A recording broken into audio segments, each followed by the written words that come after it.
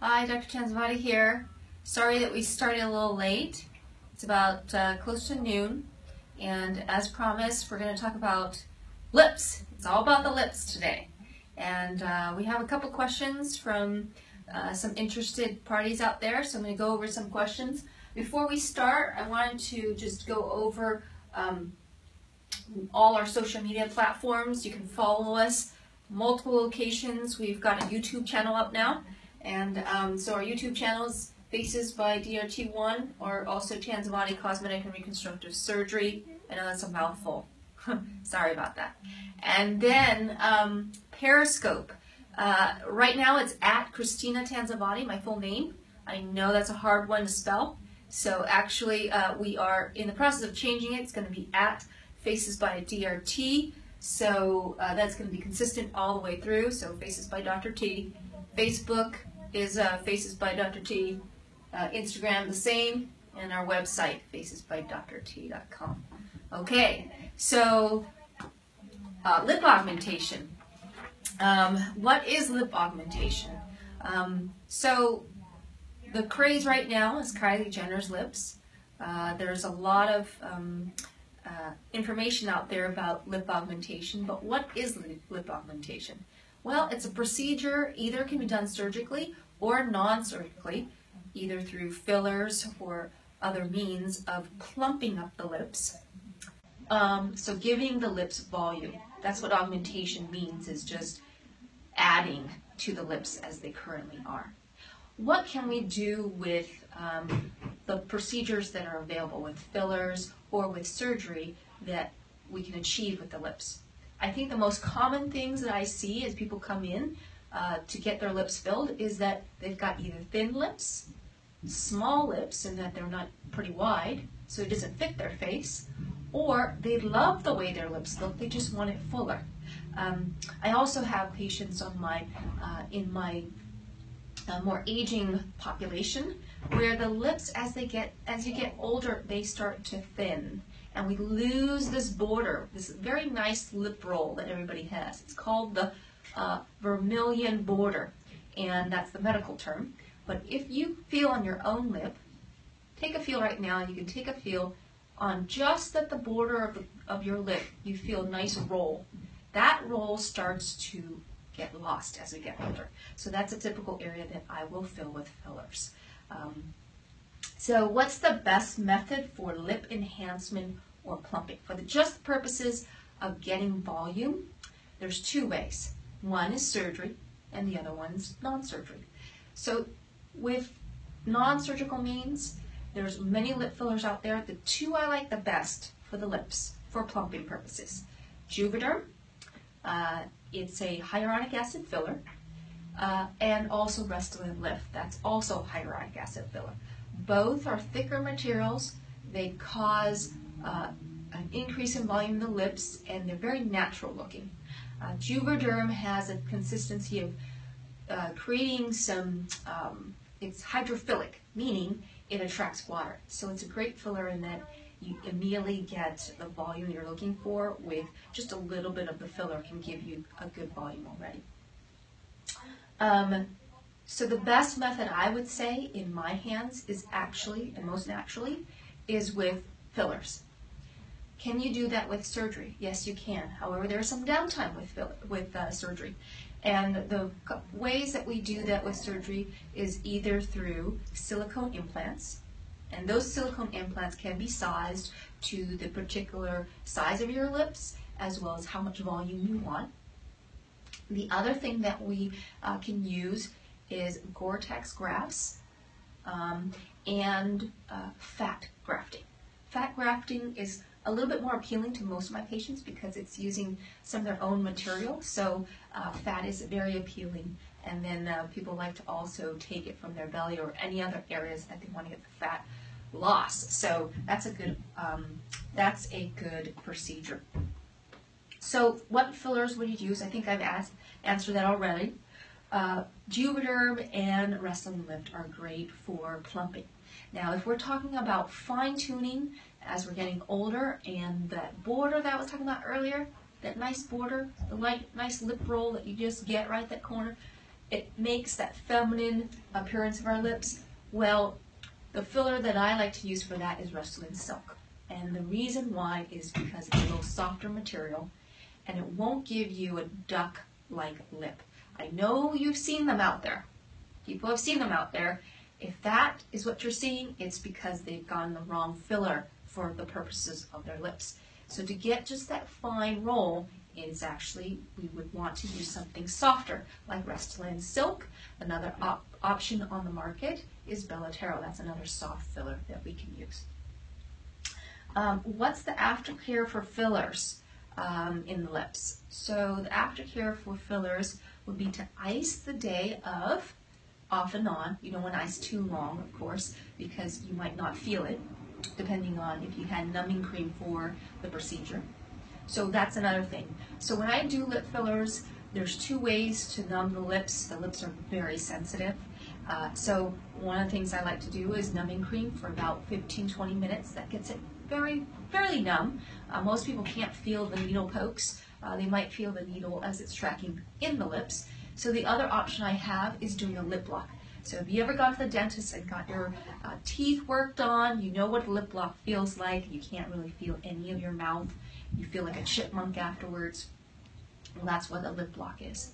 A lip lock will last you about 1 to 2 hours, and so that sometimes it's hard for people who want to go outside and go and have dinner or lunch with their friends, and it can be a little weird after that.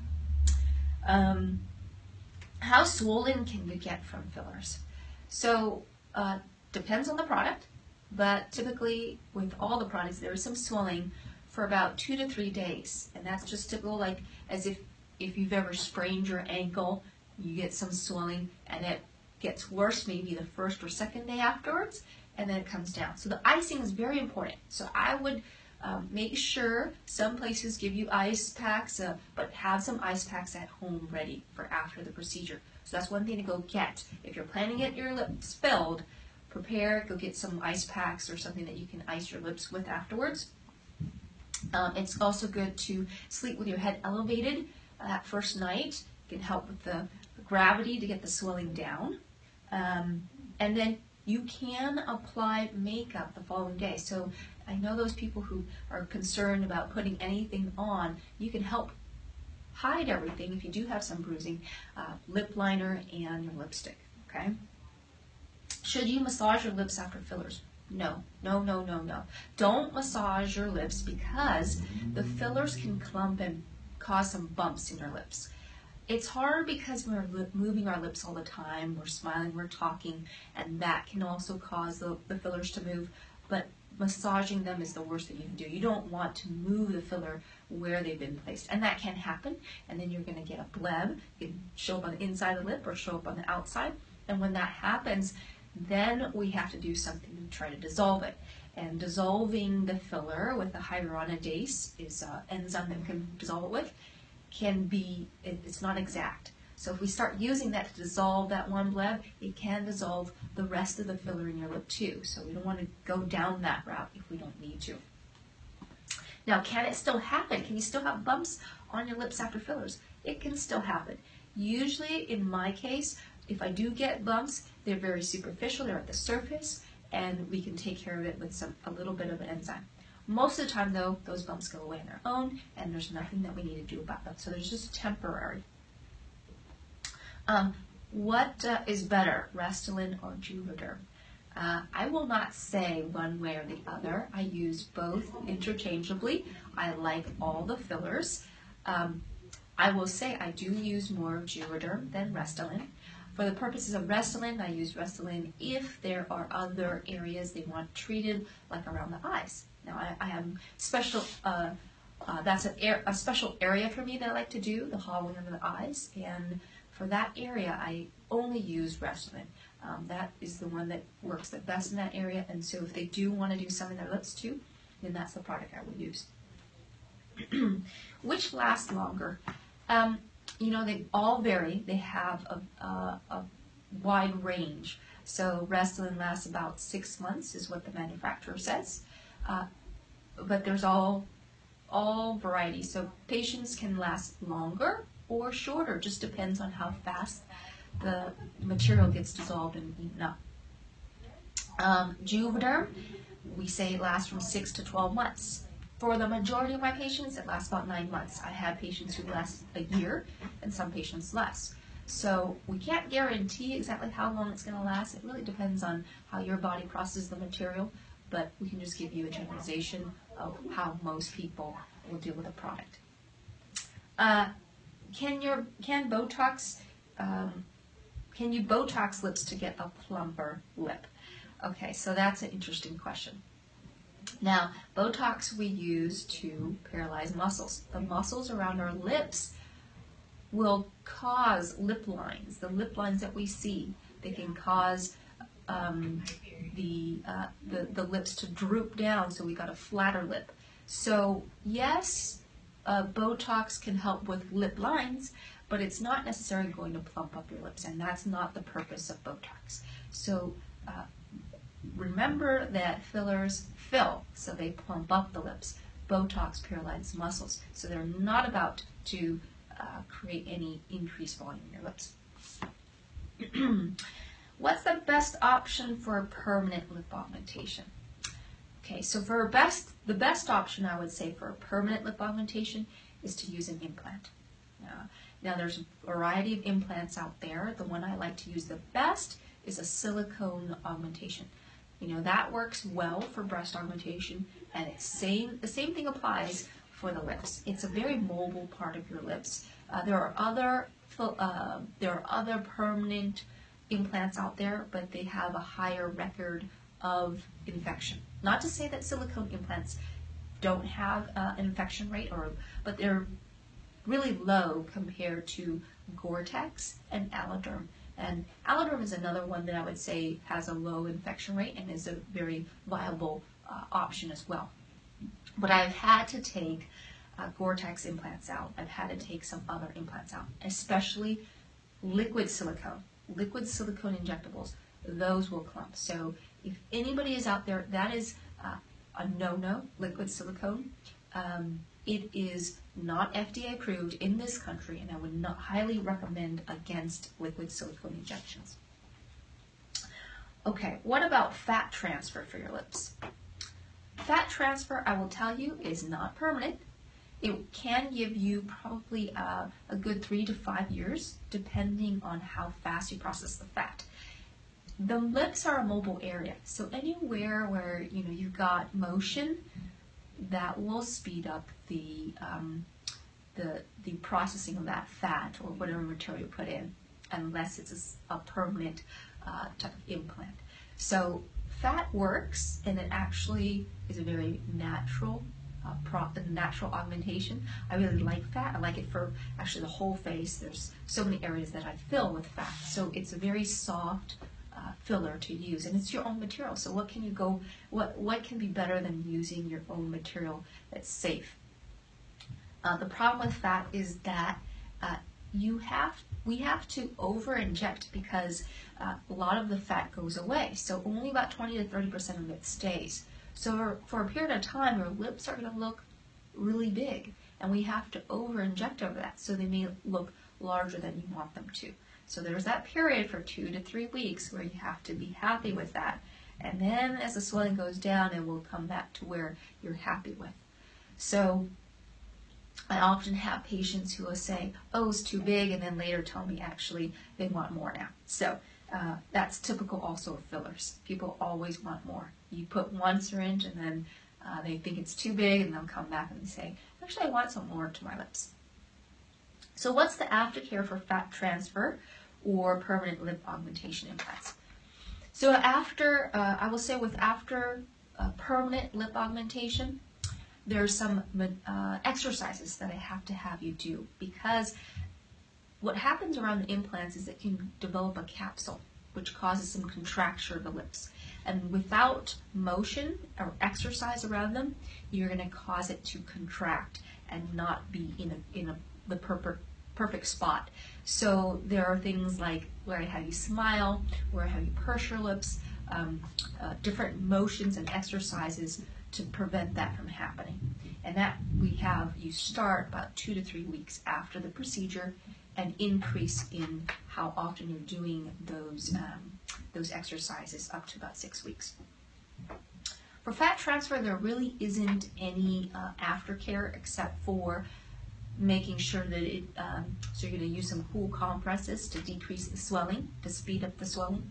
But I wouldn't want you to ice the lips. I think that ice can cause more of the fat to go away. So that's opposite of what we would do for fillers. How do you get natural looking lips? Well, I think that is injector based, and you really need to do your homework, really need to find out who is doing the injection. You want somebody who's experienced, who's only doing injections in the face and the neck, and their main focus is the face. Because I will tell you that you can inject many areas, but if that's not your specialty, you're not studying lips every day, then you're not going to understand exactly where to put the filler. And one of the things that I like to do for some of my patients is to give them the nice Cupid's bow, which is difficult to explain to patients, but it's just an aesthetic eye that you need to have to understand what is a beautiful lip, what happens as we get older, what do I need to, where do I need to inject to give the best result. So the natural looking lip is going to come from an experienced injector, not the filler material itself. So don't go by what the filler is, really go by what the experience of the injector and the experience they have.